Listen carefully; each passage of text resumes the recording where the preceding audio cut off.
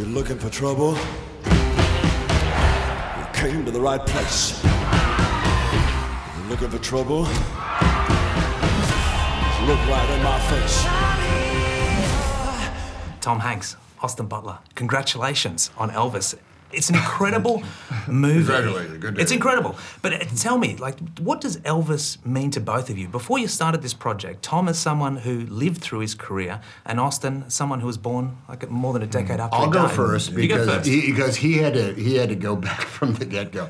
When I was growing up, Elvis was already done. He was the great 1956 Elvis of the rock and roll thing. That was 9 years, really, before I became a conscious human being.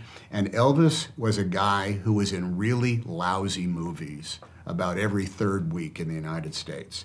I saw him as a guy who was in silly movies with greasy hair, that I understood he did rock and roll back in the day before the Beatles did. And I just thought he was already, I thought he was done. I thought he was like about as hip as, you know, Forrest Tucker or Milton Berle. He was somebody from the 1950s and he didn't mean anything to me. That being said, when I saw Viva Las Vegas on TV, I thought that was a pretty great movie.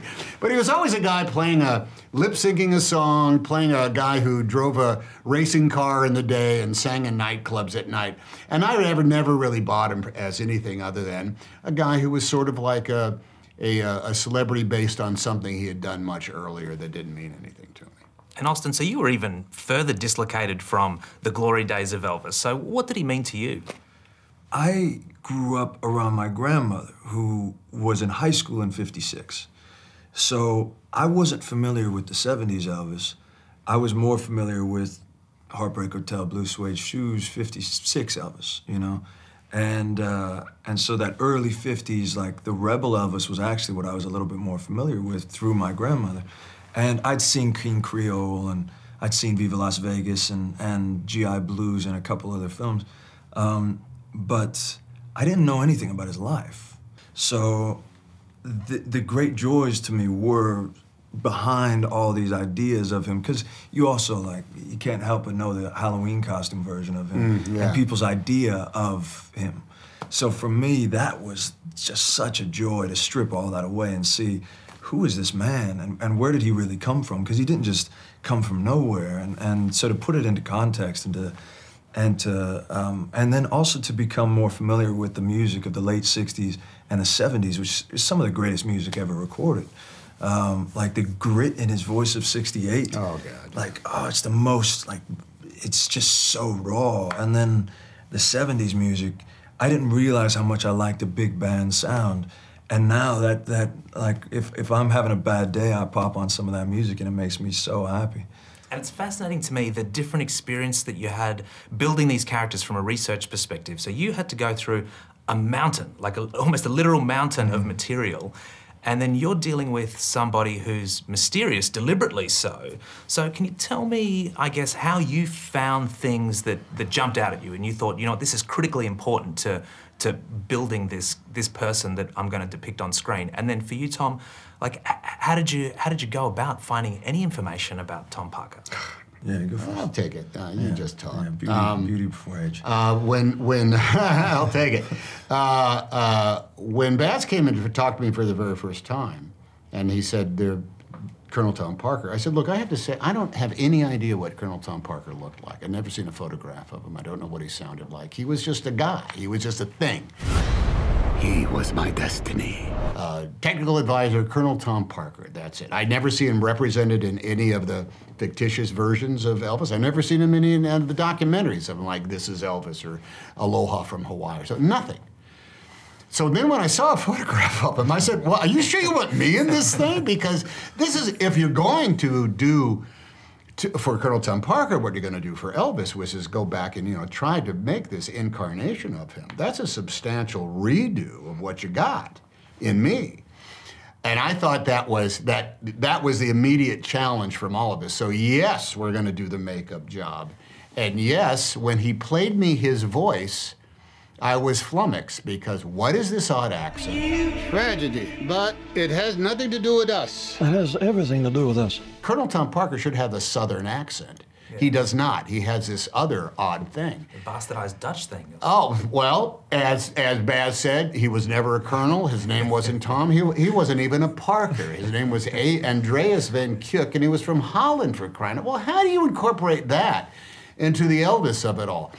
But that was the new thing that this movie was going to have, along with the great sacrificial lamb that Elvis Presley was to American culture, and the great Rubicon that he presented as to this dangerous concept of giving a new generation their own everything, their own sound, their own look, their own vibe, their own freedom that Elvis brought forth. And with that kind of like combination, I just said, please feed me anything you may have, which compared to the mountain of research, a mountain of stuff that they had on Elvis, I had a relative trickle, but it was a powerful trickle of stuff that I got from them. So I felt lucky that I got to recreate somebody that no one really knew anything about. Whereas, yeah, there's a mountain out there, and every time I would think I'd seen everything, suddenly I would see another video, I'd hear. You know, I'd find some archive that a fan had compiled, and there was an audio recording of one of his girlfriends accusing him of cheating on her on the phone, and like little things like that were. Anytime I found that, my hairs would stand up, and I'd find these moments of truth, and it's tricky because I read every book. I didn't want to leave any stone unturned, so I read every book that was written on his life and watched everything, listened to everything, and then I'd find certain things that really rung true and that I could then kind of hold on to, like these life rafts that became these real keys into his humanity. I can't move, I can't sing. And so for me, I really followed my curiosity for 2 years, and I just didn't do anything else, and it was the greatest time. Well, you spent so much time with this character, preparing it and then bringing it to screen. But the concert scenes in particular, I thought, were just phenomenal. And you talk about, like the tone in Elvis's voice in '68, and then some of those later shows right towards the end as well. Like, to me, there was something in his voice. Like, I don't know if it was desperation or whatever it was, but it felt like he was singing as if his life depended on it.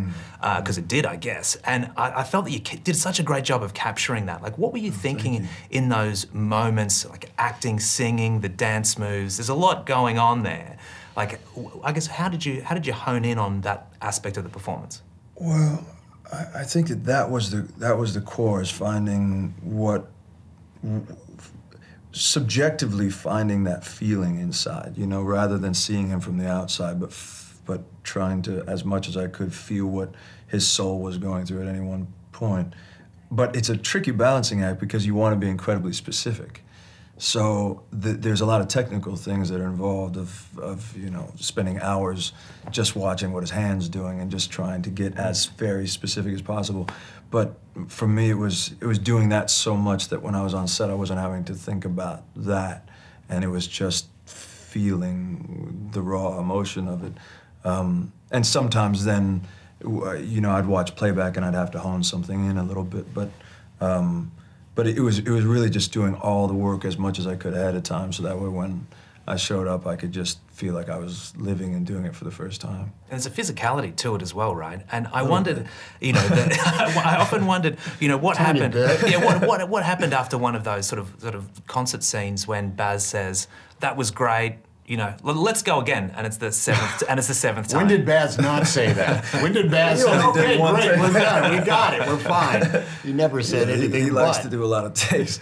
The sweat was real then, is what you're saying. The sweat was real, yeah, and there's moments where you feel like collapsing afterwards, but it also, you only get one time in your life to put on Elvis's clothes and be that, so it was incredibly, there's moments of exhaustion, but it's so exhilarating that there would be moments I would think, I can't maybe walk out on stage again, but then you do it and you get out there and suddenly you're finding new things and it's incredibly exhilarating. And what are you thinking, Tom, while this is happening? Because just like the Colonel, your side of I'm stage. a crazy fan. You're watching this. Well, the first, our first scene together was actually in the '68 comeback special, and it was a relatively intimate scene. It was us talking in his dressing room. But prior to that, I just went by to, let's go fly the flag at the set. I'll be there tomorrow.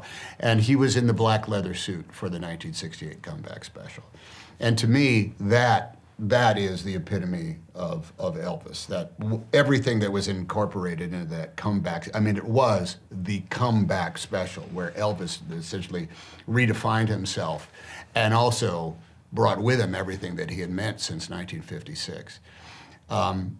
Between that and the Las Vegas appearances, let me just say that anytime someone comes up to you and said, "Oh, you're in the Elvis movie," if they saw Elvis, they say, "I saw Elvis in Meridian, Mississippi in 1972, or I saw Elvis in Las Vegas during his 3rd year there, or I saw," everybody remembers where they were and what, they remember seeing Elvis kind of like they remember seeing, the rising of the Holy Spirit. I saw the Virgin Mary, it was kind of like that.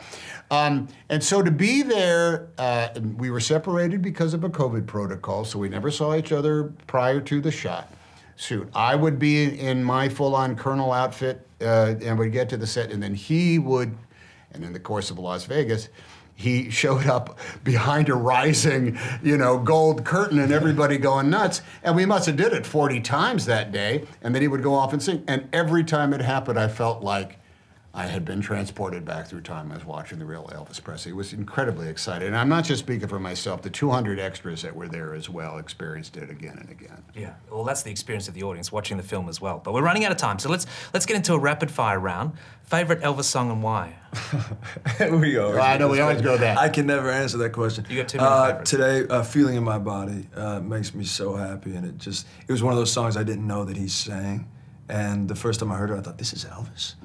So it kind of, it defined a moment of me discovering new Elvis music that I never knew existed. Restaurants with my brother putting quarters in the jukebox to hear U.S. Mail. Don't tamper with the property of the U.S. Mail. We loved it. We would sing it, don't tamper with the property of the U.S. Mail. Bacon, peanut butter, and banana sandwiches, yes or no? Yeah. I can't see the peanut butter. I mean, I can't see the banana in there. Oh, you don't like the banana? Well, no, I don't. I think it does it go with bacon and peanut butter. Did you eat one as part of your research of course. process? Yeah, I think they're delicious. Still, your waistline looks fantastic though. Thank you. So maybe you cut down. That's good. And finally, Elvis movies. Like, do you have a favorite? King Creole, I think, for me. He made 3 pretty serious movies after he came back from the Army. Wild in the Country, I think is great. And here's the sad thing about it: it was a bomb. Mm-hmm. It was a box office disaster, and that was perhaps more than anything else that sealed a fate of Elvis. Always having to be Elvis in a movie, always having to sing, and always having to be charming, because he was a great actor in the 4 movies before he went into the Army.